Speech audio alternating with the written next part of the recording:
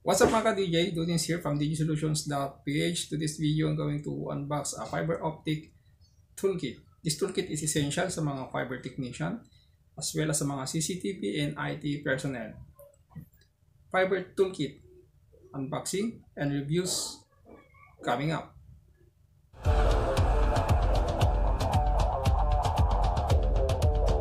And this item caught my attention dahil nga sa taas ng ratings.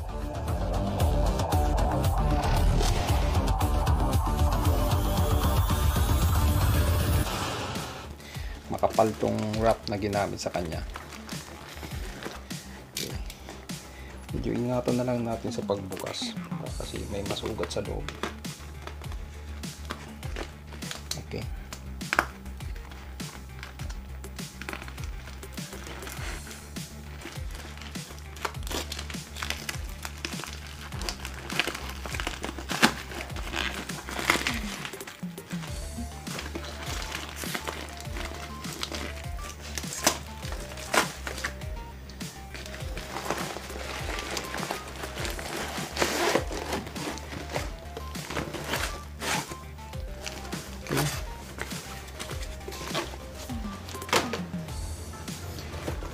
Ganda, mayroon siyang water resistant valve. Okay, tignan natin kung anong laman yung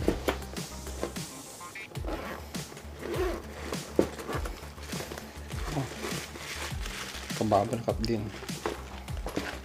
Power meter, volt locator ito. Ito yung alcohol bottle niya. And probably ito yung cleaver. Check natin mamaya. Stripper din. And nagalaw yung kon natin. Direction for use. Okay, English manual. Kung magbabalot kayo ng fiber cable, ito yung ginagamit guys. Okay, ganda rin eh. Tuhol lang siya. Fiber optic stripper CF02. Okay. So naman yung fiber cable stripper din to. Pero ibang design lang siya. Okay.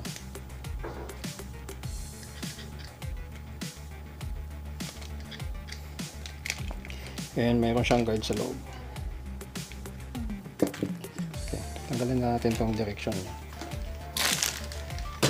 And also, mayroon siyang maliit na tools.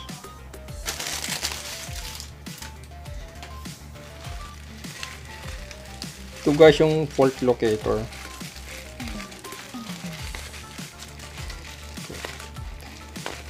Okay, natin yung kanya.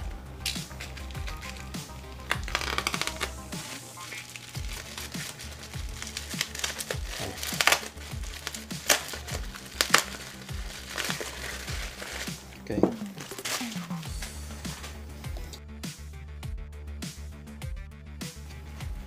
Yan. Gamit nito guys pag troubleshoot mo kung nasaan yung putol ng fiber optic. Ang maximum kilometer nito is 5 kilometer guys.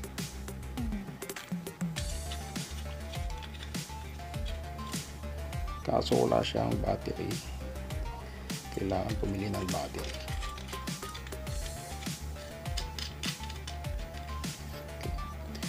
VFL, visual fault locator.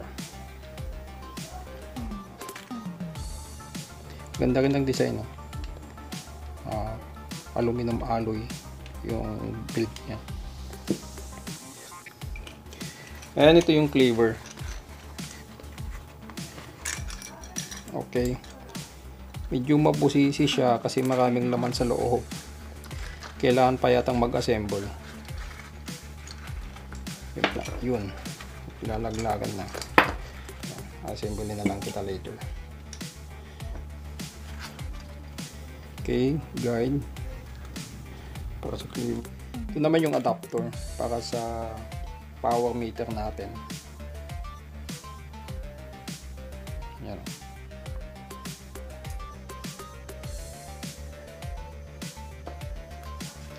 Pilit mo na.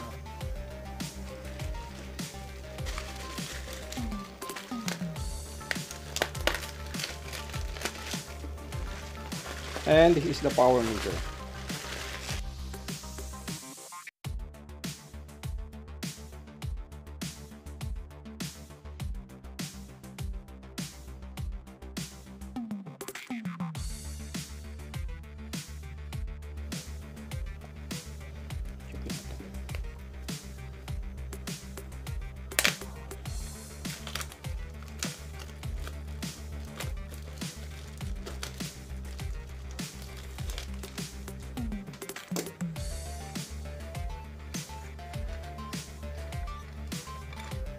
Okay, lagay mo lang dyan yung AC connector and then it will check kung lang disable yung fiber optic natin.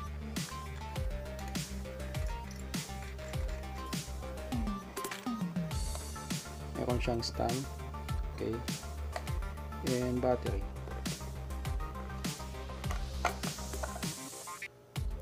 Tatlong AA battery kailangan.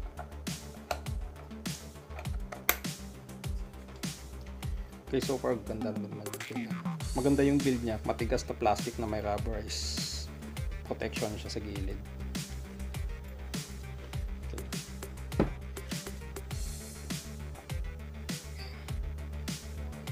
Ganda rin niya. Solid na solid din yung metal niya, yung aluminum alloy na pagkagawa. Yung build niya ganda rin.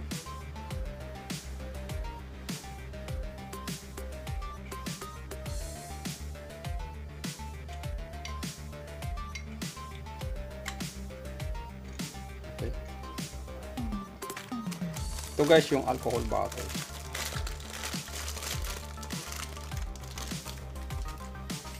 Okay, also meron din siyang mga tools din nakalagay dito. Bali 4 na sila. Yan. Para sa Cleaver. Kung yung maging technician ng fiber o kaya CCTV, these tools are the basic na kailangan po ninyo para at least maging effective kayo sa trabaho. Okay. Then check natin mamaya, bilhan natin ng battery ito.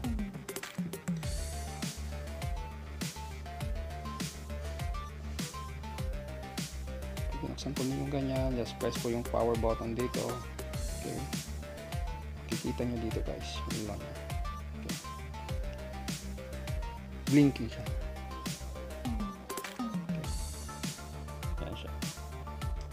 So ganyan, blinking, then off. Okay, check natin ngayon.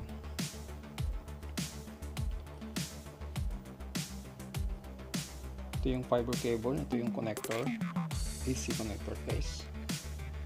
Lagyan lang po ninyo dito. Okay, just press. Okay, maglalak na siya. And then power on. Kita natin dito guys na milaw na siya. Yan.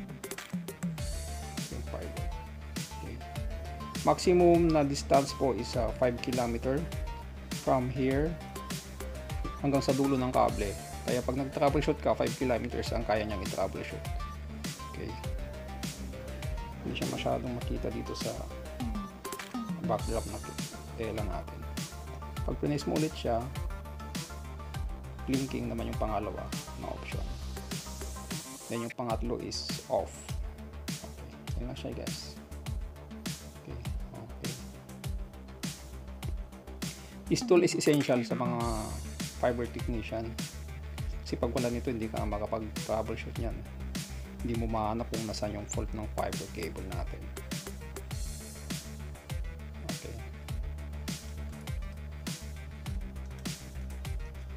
Visual fault locator.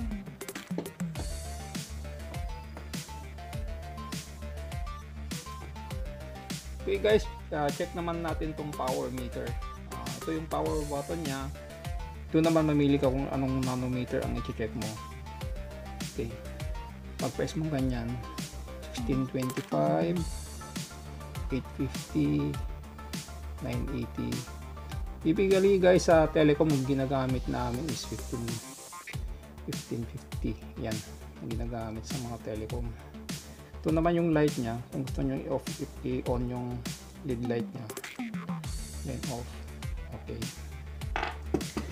Okay, magla-live check tayo using yung modem ni Converge. Okay. Buti na lang walang tao ngayon, kaya pwede ko siyang patayin or i-turn off. I-off muna kita. Yan. Bago nyo i-check guys, palit muna kayo ng adapter nito kasi meron siyang additional adapter for SC connector like this. Yan. Plug lang po nyo siya guys.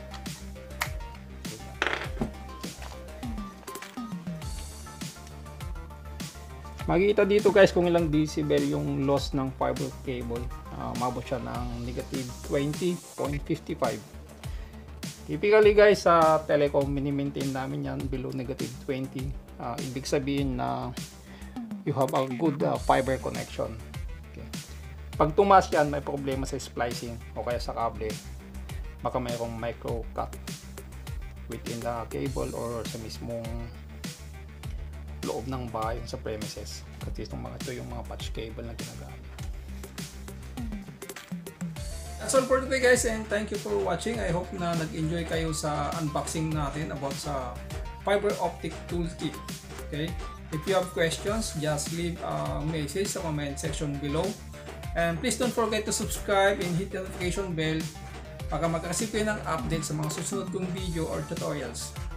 See you again guys in my next video, and have a nice day.